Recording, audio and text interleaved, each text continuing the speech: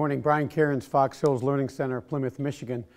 Today we're just going to talk a little bit about the sole of the club and the usefulness of the sole of the club. Most golfers are always trying to use the leading edge, and we're always taught to lean the club through the ball. We've kind of developed through a little investigation at Fox Hills how to start using the sole of the club or the back end grind. That's the bounce of the club there, the sole. Okay, and some clubs, as you would see in markings on the club, have sole angles or bounce angles. Bounce angle is a differentiation between the sole of the club and the shaft angle. So once we have that established, which I believe more is better, we can always lose bounce. It's very difficult to gain bounce.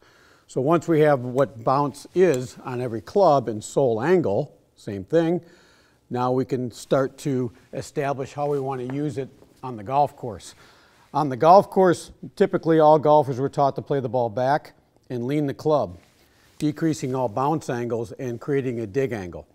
Once a dig angle happens, we have now incurred Mother Earth, or Mother Earth has gotten in the way. So, as you know, AKA a Snedeker would lead with his leading edge, kind of punch the ball or pop the ball, the back of the ball. It's a 50-50 chance that you catch the ball first, most average golfers.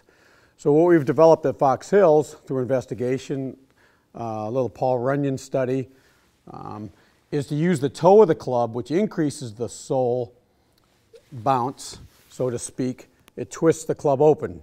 It does not necessarily create more ball flight. The only thing that creates ball flight is changing the loft of the club.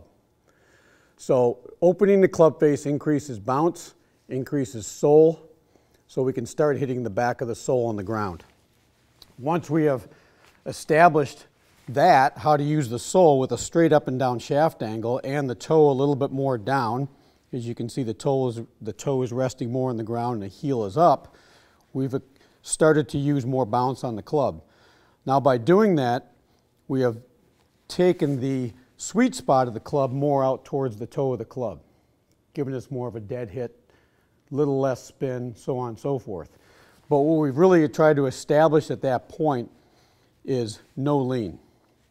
Toe down, no lean, and now we can go ahead and place the ball middle of the stance, which is middle with a slight opening of the stance, and then we can go ahead and chip the ball. The way to start this in your practice routines is to lean the club, is let the club go forward of your hands, and then take a club back and brush the ground slightly. That would give you the feeling of letting the club head go by your hands and feeling the toe of the club scuffing the ground. Now remember, we want to hit the ground first on this shot, not second. Remember, this is like having half of the keel of the club in the water, not the whole keel. This part of the keel would grab the ground and stick the club and close it. This part of the keel is the only thing that should touch the ground. So if we go to that part of the keel, scuff the ground, place the ball somewhat in the middle,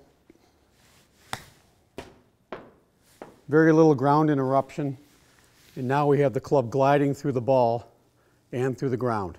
And at worst, you're gaining more loft because the club would hit the ground and the club head would go, the toe would stick slightly, and the rudder of the club or the keel would glide right underneath the ball.